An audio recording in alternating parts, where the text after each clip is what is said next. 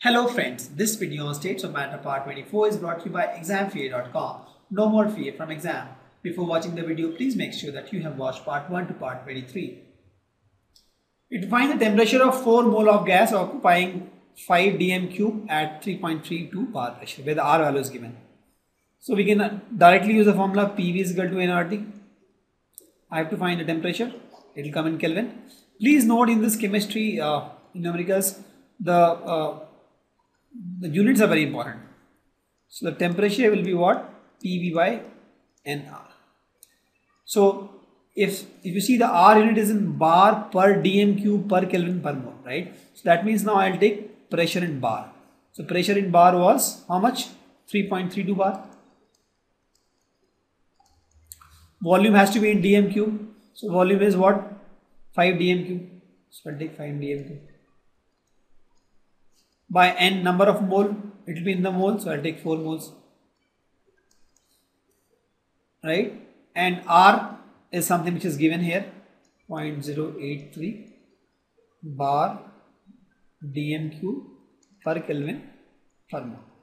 And you see, bar gets cancelled, dm cube cancel, and there was 4 mole gets cancelled. So what I am left with is 50 Kelvin. The temperature is 50 Kelvin. See, with the value of R only I could make out what is the unit of pressure I have to take, what is the unit of volume I have to take, temperature and moles. So everything you can take out, you can understand from the value of R, and using the proper value of R is very critical. And also the temperature is always in Kelvin. So this is always in Kelvin, this is always in mole. So this dm the volume and the pressure changes. So based on that we get different value of R. So make sure you use the proper value of R. Calculate the total number of electrons present in 1.4 gram of dinitrogen gas. See, to find the number of electrons, first thing you have to find is number of molecules. So if you find the number of molecules, I can multiply with 14. Because each molecule has 14 electrons, right? To find the number of molecules, I have to find the moles of gas, right? So number of moles is nothing but mass by molar mass. What is the mass? 1.4 gram. What is the molar mass of nitrogen? 28. So I get 0.05 mole. So I have 0.05 mole. So number of molecules is very easy to find. Number of molecules is nothing but number of moles into 6.023 into 10 to the power 23. This is the number of molecules we get. So once I have number of molecules, I can find number of electrons. Number of electrons is what? 14 into number of molecules. Why? Because each molecule will have 14 electrons. This becomes 14 into this value. If you solve, this comes out to 3.01 10 to the power 23, right? Electrons, total thing. And if you solve this, you get 4.214 into 10 to the power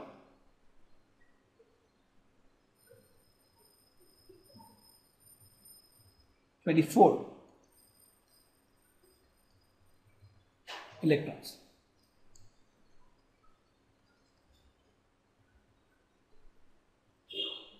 I think I made a mistake here. 6 into 0.5 is this is 10 to the power 22, right? It will become 0.3, and this will become 23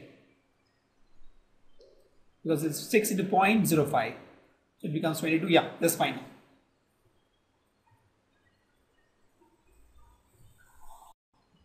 The question says how much time it will take to distribute Avogadro number of wheat grains if 10 to the power 10, this is 10 to the power 10, grains are distributed every second.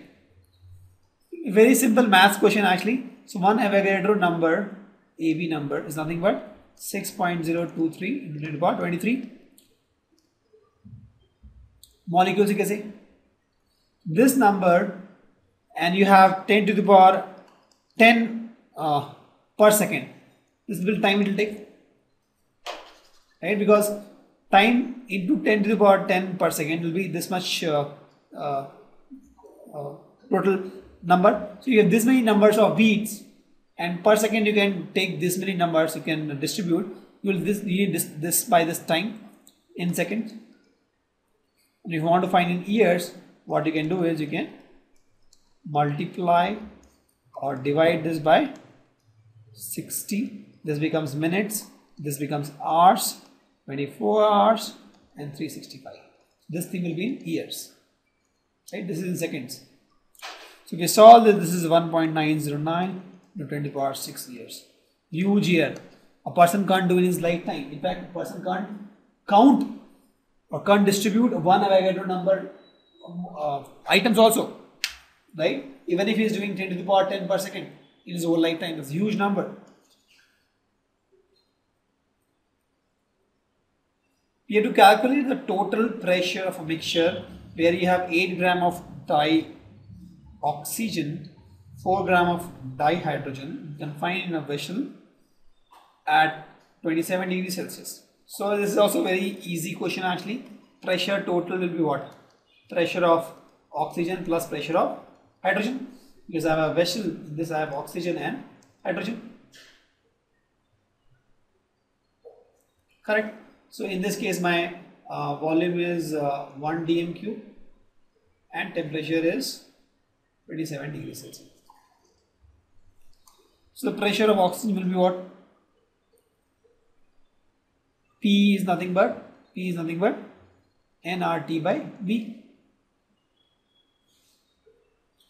What is N? N is nothing but my mass by molar mass into RT by V. So here my R is constant, T is constant, V is constant. So I can say that this is nothing but my mass of oxygen by molar mass of oxygen into RT by V plus mass of hydrogen, molar mass of hydrogen into RT by V. You take RT by V common, so this becomes mass of oxygen, molar mass of oxygen plus mass of hydrogen, molar mass of hydrogen into RT by V.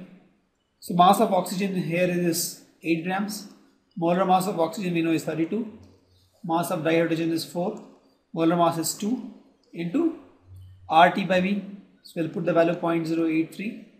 Why this one? Because this is given, and for this my temperature has to be in Kelvin. So 27 degrees Celsius is nothing but 27 plus 273 Kelvin, that is 300 Kelvin.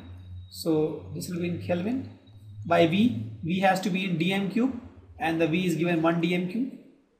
So if you solve this you get 56.025 and the unit will be what? It will be bar. The pressure will be in bar because the R decides which unit it will have. Correct? That's it.